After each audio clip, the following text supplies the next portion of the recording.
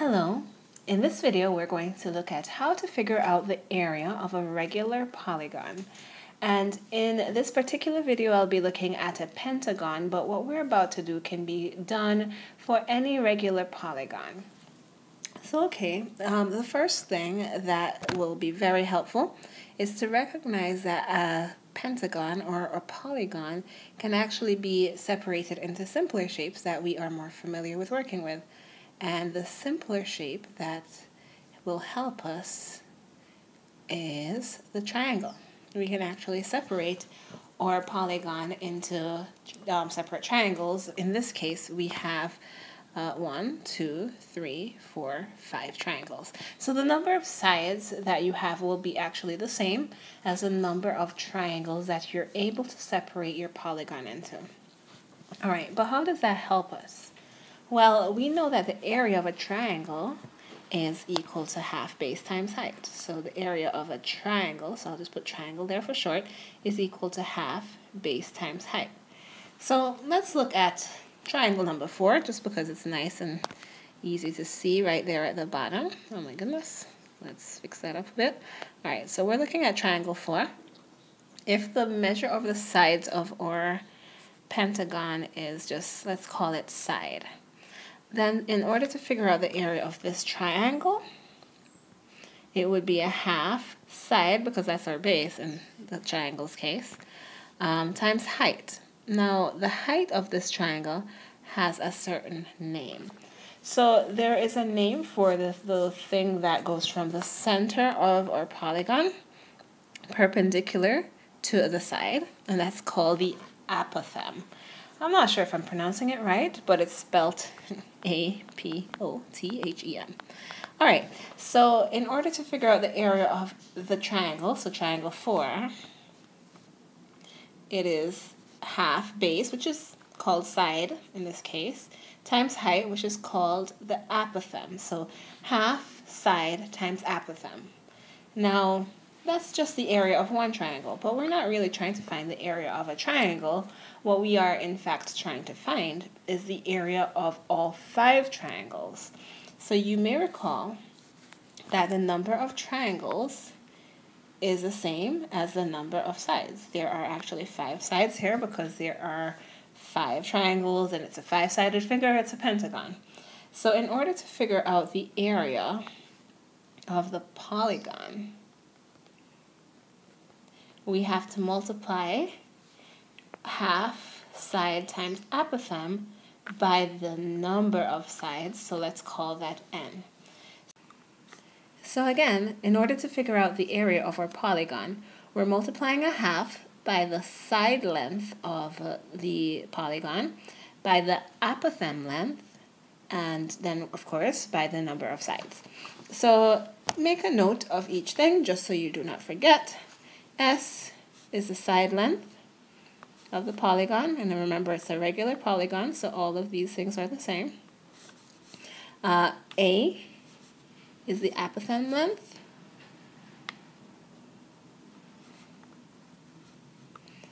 And or n is just the number of sides. Okay, but, oops, that should say number of sides. But here's the problem. Sometimes we are not given the apothem length, sometimes we are expected to find it. So let's talk about what to do in that case. Okay, so here we have a question that's asking for the area of the pentagon below.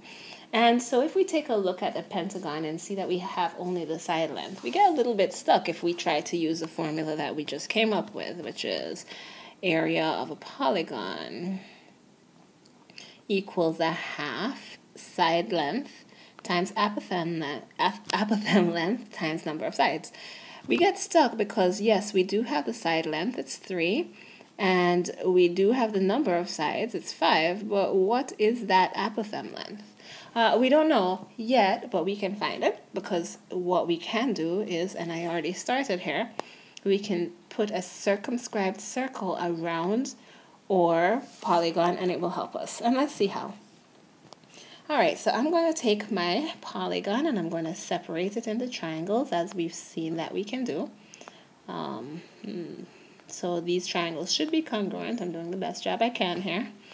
They're not, but they should be. Okay, so when we see the circle around the polygon, then we know something about the angles internal here.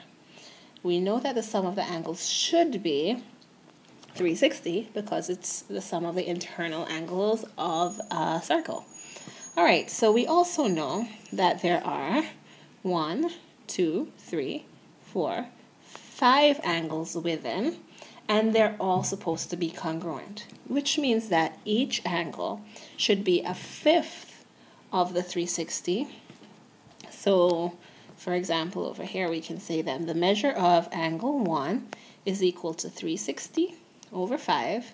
So angle 1 is 72 degrees. And so are all of the other angles within here. So, how does that help us? Well, let's draw in an apothem and see. So I'm drawing in that apothem that we don't know, but we do know that this whole angle from here to here, we know that that angle is 72 degrees, which means that we know that this part of the angle is a half of 72 degrees, that is 36 degrees. All right, so we're getting somewhere, I think. If we create, or if we focus on, because it's actually already created, if we focus on a right triangle here, we know, well, we knew that this whole thing is 3, because the side length is 3. So we now know that half of that is 1.5. And then now we can find the apothem length. It might help if I draw that triangle off to the side so you can focus on it. So here we go. I'm just redrawing the blue triangle. That's the apothem length. That is 36 degrees. And that is 1.5. So we know how to figure out an unknown in a triangle, hopefully. If we have one side and one angle, we have to use SOHCAHTOA, if it's a right triangle, of course. So let's write down SOHCAHTOA. All right, so as it turns out, we have the opposite, and we want to find the adjacent, which means that we're using TOA. So tan of the angle 36. Let's rewrite that. Hold on. That's okay. Let's cross that out. So tan of the angle 36 is equal to opposite, which is 1.5, over adjacent, which we don't know. We can then cross multiply. So we get A tan 36 is equal to 1.5 times 1. And so isolating the A, we can divide 1.5 by tan 36. So I'm going to do that in my calculator. Hold on. Let me just write this down so you don't miss a step here. By tan 36. All right, so I'm going to go ahead and do that while you do it. 1.5 divided by tan 36. And I get my apothem equal to 2.064, or it's 2.065. All right, so we did all this work just to find our apothem, and now we have it. So now we can go back to the original question. A half side length, which we know is 3, apothem length, which we now know is 2.065, times number of sides, which is 5, and we can go ahead and plug that into our calculator. A half times 3 times 2.065 times 5, and we get the area of our polygon as 15.49 approximately. So you'd want to use a little approximate sign because that's not exact. And our units are centimeters originally, so then this is centimeter squared. And that's how you find the area of a polygon.